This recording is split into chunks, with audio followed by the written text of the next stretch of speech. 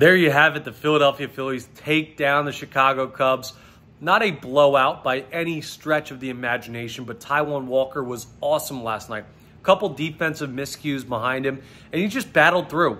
As good as Ranger Suarez has been this month, Taijuan Walker's been awesome as well. He's really earning his money in the month of June. Well, I guess he really has earned his money in the month of June since June's about to be over. But great work by him. Bryce Harper with a big at-bat. Kyle Schwarber, the leadoff homer on the first pitch of the game. And right at that point, you kind of felt like the sweep was in play. I mean, the sweep's in play when the Philadelphia Phillies walk on the field at this point.